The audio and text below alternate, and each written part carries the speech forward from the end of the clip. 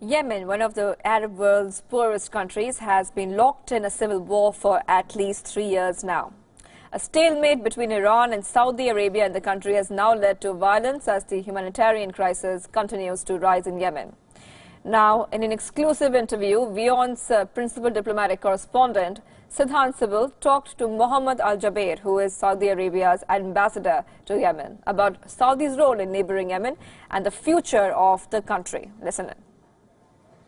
Middle East has 3 countries which are not doing so well. There are civil war-like conditions which includes Yemen, Syria and Iraq. With me is the Saudi envoy to Yemen to talk about the current situation in Yemen and what Saudi Arabia is doing. So welcome to Wion. My first question is to you is, what is Saudi Arabia doing in Yemen? How did Saudi Arabia reach there? First of all, thank you. And I would like to let you know that Saudi Arabia is the neighbor of Yemen. We have 1,400 kilometers border with Yemen.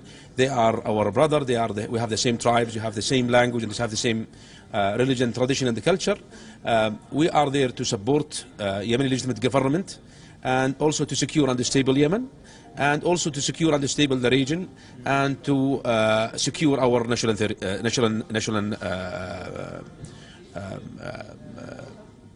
security.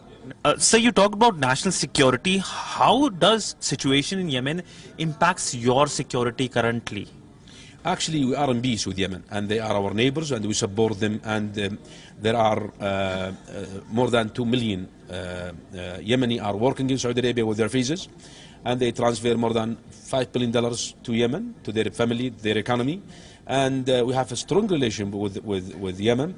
But Iran came to Yemen and intervention in Yemen and support a militia to go in their government, and which under supervision of the Security Council, which you call it Security Council Resolution 2216, Iran intervention, support them with ballistic missile, drones and boats to attack Saudi Arabia territory. They attacked our holy city, and also they attacked our capital, attack our territory, and attack our economy. They used this militia to threat Saudi Arabia, and also they continue to build the coys in Yemen to give the terrorist group to be in Yemen, like in Syria and in Iraq. We are there also to fight Al-Qaeda and Daesh, and to split between the Yemeni people and Al-Qaeda and Daesh. And also we succeed, alhamdulillah. There is no Al-Qaeda and Daesh in a big numbers like Iraq and Syria, which built by Iran. And we will continue to secure and stable Yemen. So you talked about friendship, brotherly country, talking about brotherly country, Yemen, using this term. But the idea of Saudi Arabia going to Yemen, was it a good idea if you look in hindsight? Actually, we do not go to war in Yemen. It's a war of necessity, not a war of our choice. This question to you is, what do you see the future of Yemen? In a sense, do you see that the war or whatever is happening in Yemen to get over by perhaps 1 year, 2 years, some timeline do you think, given the fact that you're so much involved in Yemen? In Saudi Arabia, we hope, we worked hard from the first day to stop the war, from the first day, and we hope to solve it yesterday, not today. And we will continue to give Yemeni hope. So inshallah, we asking Allah to help Yemenis to stop this war, and we are working with the UN envoy to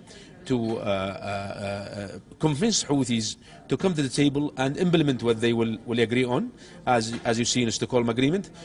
Yemen, as you see in our presentation, we present our Saudi Development and Reconstruction Program to Yemen to support development and Yemen economy. Well, thank you so much, sir. So that was the Saudi envoy to Yemen speaking about his country's involvement in Yemen, and of course other things as well, including the proxy war which many say is going on between Saudi Arabia and Iran in that country. With video journalist Neeraj Patel, Siddhant Sibbal for Wion in Riyadh, Saudi Arabia.